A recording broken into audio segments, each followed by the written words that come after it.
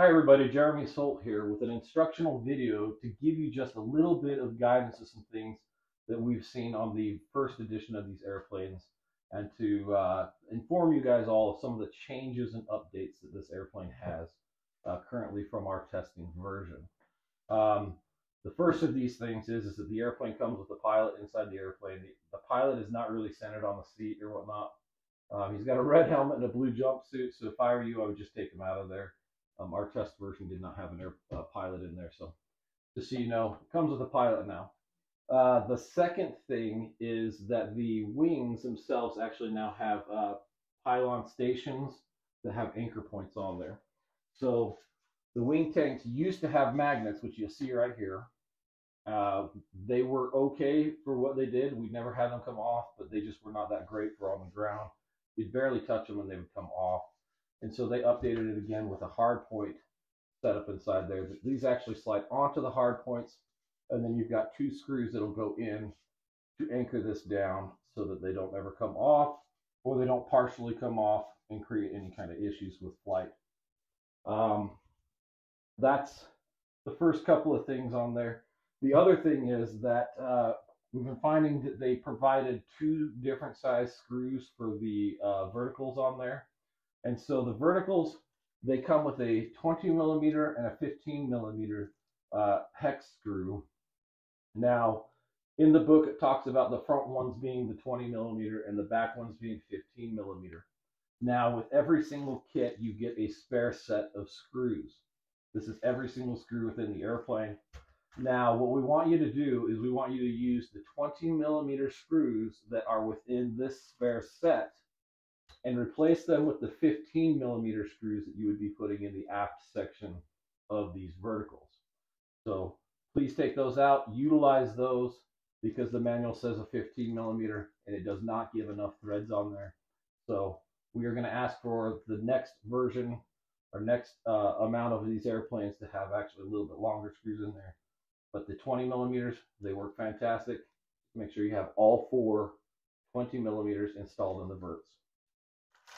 Lastly is an oversight with the manufacturer. When we actually had the airplane being built, we instructed them that what we wanted was longer wiring harness wires from all your servos to be a lot longer. The reason why we did that is because the original wires only went to about this point on the fuselage. What that did is that made it to where those people that chose to not want to use a white distribution box, they would have to put their receivers or anything in the very, very back of this airplane, and that wasn't adequate for what we wanted. Now, we asked them to extend the wires all the way long enough so that you could actually put a receiver in the front of this airplane. When we did that, they somehow misunderstood, and a little bit of oversight in there is that they ended up not providing the white distribution box in all of this first release airplane. What does that mean? That means that this airplane cannot be an 8-channel airplane unless you get one of these boxes. But it still can be, and it will be, and it is awesome, but you can still independently isolate all of your wires here because they are isolated. So aileron, aileron, left aileron, aileron, left flap, right flap, elevator, elevator, so on and so forth. So essentially everything is an independent servo and an independent channel that it requires on your receiver. And so what does that mean? That means you have to have an 11 to 12 channel receiver to be able to run this airplane currently.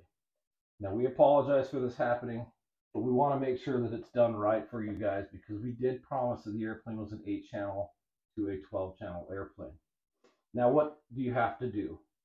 If you were to planning on utilizing the distribution box, which works fantastic, and you did not get one, please contact us at sales@bananahobby.com or support@bananahobby.com and through email. And what that'll do is just let us know that you want this distribution box, and we will send it to you free of charge. With that oversight that happened, we just want to make sure it's right, and so you guys get what you need to be able to do this airplane to your liking.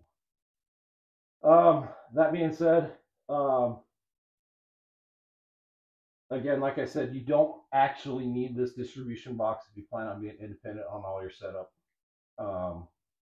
But again, if you want this, please just contact us on there. If you have any questions or concerns or comments about this, please hit us up. We'll do what we can to make this right. Again, this is something that we did not expect, but this will be correct within the second batch of the airplanes. And that being said, again, hit us up. Again, I'm Jeremy Solt, Banana Hobby, and thank you guys for taking the time to listen to us, and we'll catch you all later. Thanks again.